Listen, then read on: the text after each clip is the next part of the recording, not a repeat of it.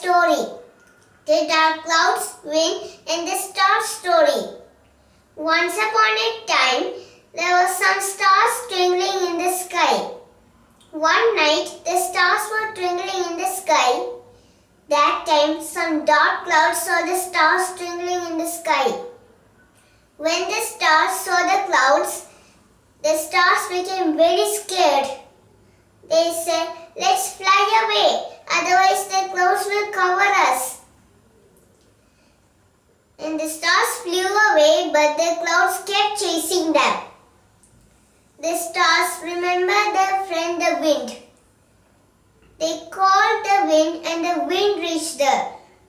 The wind asked, "Do you need any help?" The stars told all the stories to the wind. The wind said, "Don't worry, I will help you to get rid of these clouds." The wind used all his power and he blew. And the clouds flew away.